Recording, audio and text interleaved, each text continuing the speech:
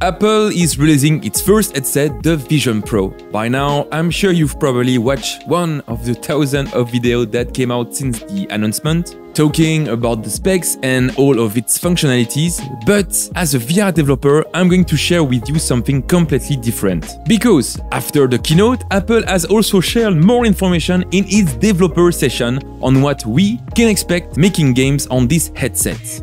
So let me sum up everything for you and let's have a look at how you can build your own Reality Pro game. Okay, so during the keynote, it was announced that Apple was partnering with Unity.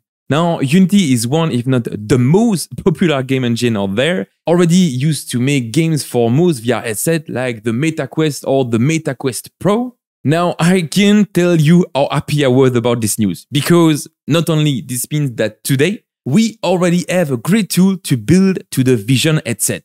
But most of all, if you made a game for another headset, like the MetaQuest for example, you can port it easily to the Apple Vision. Now, this YouTube channel is also dedicated to VR development in Unity, and this means that you can learn everything that you need, and subscribe down below, of course, to be prepared for the day the Apple Vision will come. Now, the Vision Pro allows you to create augmented reality environment using the pass-through and to completely immerse your player in VR, and does all that using its Reality Kit system. And so, to handle this complex graphical setup, Unity has worked on a tool called Polyspatial, which will basically turn a material from Unity and make it work on the Vision Pro. And here is what's possible to do with it. First, the rendering pipeline. Standard pipeline and URP are supported, but not the HDRP and not a custom pipeline. Now, a render pipeline is basically a setting that you choose when creating a new Unity project to give you a set of visual control to work from. Unity used to only have the standard pipeline, but has recently added the URP to target more optimized graphics and the HDRP to target high definition rendering, so for the best visual. Now, from the dev talk, it is clear to me that it is strongly recommended to use the URP. Then this leaves us with the shader that we can use. Now, a shader is basically a code that tells how an object looks like using texture, lighting, normals, and so on.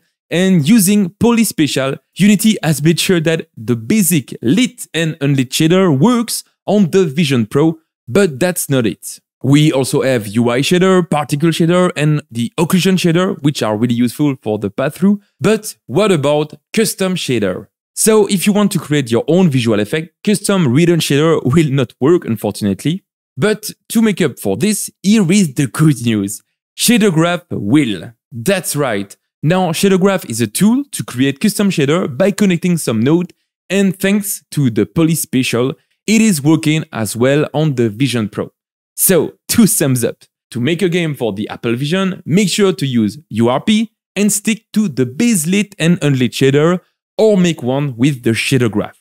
This will make sure that your game can run smoothly, but also benefits from most advanced optimization technique used in VR, like foveated rendering or single pass instance, and that you can simply build your game with one click on the build settings. Okay, so what do we know about the Vision Pro interaction? We have hand tracking, which allows us to physically touch objects, like poking a button.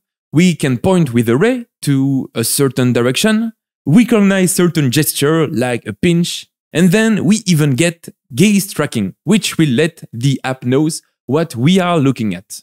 Finally, we have scene understanding for some augmented reality interaction.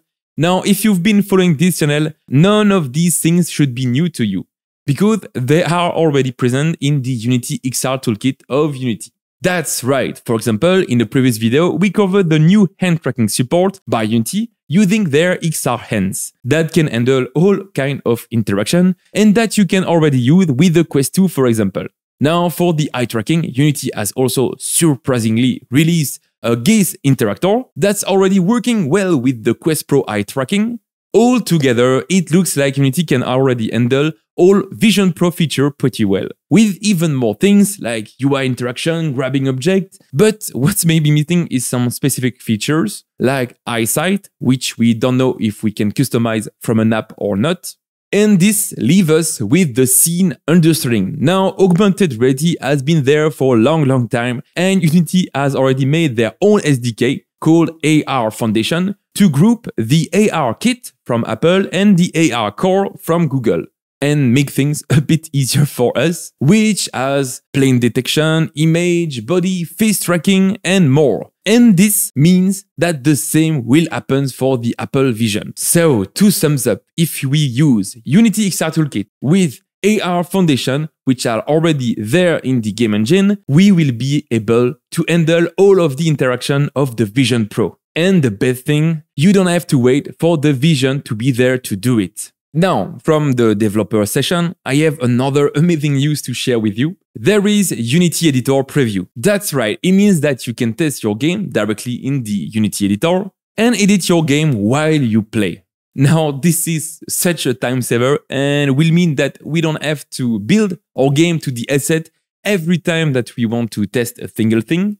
Okay, so at this point, we have heard some great news about how Unity can already handle the Vision Pro to make a game. And even more, I know that if you are watching this video, you have probably made up your mind to get the headset or not, but it does not matter if you are going to use it, because what matters is that this Unity and Apple collaboration is giving us a glimpse at how the VR development ecosystem will evolve. And all I can say is that I'm very pleased about it. Now, if you want to make a Vision Pro game when it is released, how should you prepare? First, you need to register to Poly Special Beta. Then, make sure to upgrade your Unity to 2022 with URP and to learn to use Shadow Graph. Finally, Unity will make sure to easily port a VR game to the Vision. So what you can do is already build your own VR game using the Unity XR Interaction Toolkit. And lucky for you, I have already made a complete tutorial series to teach you how to do so. Then for the scene understanding of the Vision Pro with AR Kit, the good news is that this is already available through your phone and that you can start today to build some AR application with even plane detection using the AR Foundation. Now, if you even want to go even further, I will leave in the description some of the other Apple dev sessions, which I think can help you. And you can, of course, subscribe with the bell down below to make sure to not miss the future tutorial, or even get access to the exclusive content and the source code of my tutorial by joining our awesome community on Patreon. The link is also down below in the description. Thank you for watching and check out that epic outro. Bye bye!